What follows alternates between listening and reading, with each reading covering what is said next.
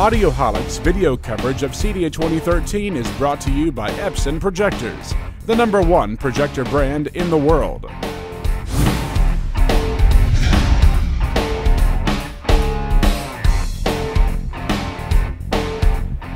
Hey, Clint DeBoer for Audioholics here at CEDIA 2013, and this is the second that we've seen so far anyway, HDBaseT capable AV receiver. This one's from Integra. It's the DTR-60.5, but they also have the DHC-60.5, which would be the processor version of this product that you would need to use a separate amp with, obviously.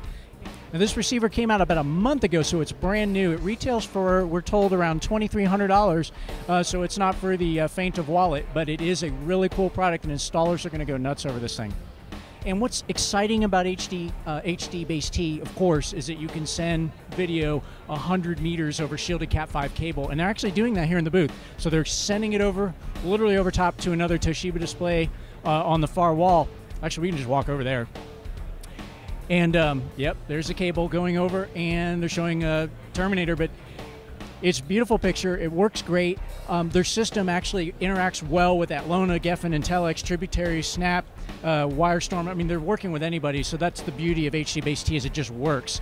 But I'm excited to see this on AV receivers because HDMI is very difficult to get going long distances, so anybody that comes out with these new technologies like HDBaseT and starts working it into the products, and of course you're going to start seeing it worked into the actual displays as well. When that all comes together, we're going to start being able to put video and audio products in places that we couldn't before. We're going to be able to do it with Cat6 cable, which costs like nothing, and it's going to be so awesome. So we're real excited to see this. It's great news for Integra. It's great news for installers and CI guys everywhere who are going to be doing this.